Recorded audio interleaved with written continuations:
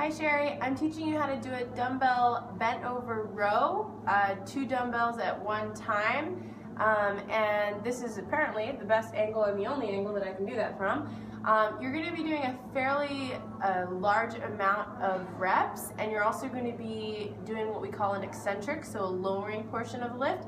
This is really good for building strength, but it's also good for building positional awareness when you're first starting to learn things. So what you're going to do is pick out your dumbbells, and basically when you do begin, it's not going to be a bad thing if you're starting out lighter than you think you need to.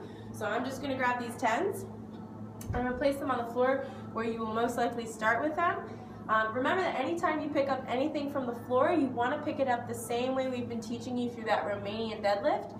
So you're going to start in your athletic position, right? Basically just trying to think about what would you do if you were resting, right, from a hard workout. You'd look like this, with the back in neutral, chest is up, maybe the hands on the knees. You're going to take the hands off the knees, grab your dumbbells, maintaining that same position, flat back position. So once you're in that position, you're just going to be pulling straight up so that your elbows are at 45-degree angles from your body. And you're going to be lowering 1, 2, 3 during every single repetition.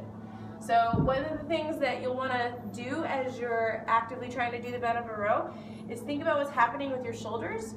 So if you're doing this and you're finding that you're shrugging a lot, think about creating space from your ears to your shoulders so that each time you're staying away from that position of just shrugging to get the bell to where it needs to be. You'll also probably feel just a little bit tired as you're hanging out in this position, and that's okay. That's one of the reasons I really like this movement, because it doesn't just involve your arms, it also involves keeping this position intact. The last thing I'll say is a little bit about that 45-degree angle. Basically, I don't want you pulling like this, but instead like that, okay? So imagine just always having a little bit of space here, but to go like this would not be super great either. So 45-degree angle, just kind of hit that range of motion right there.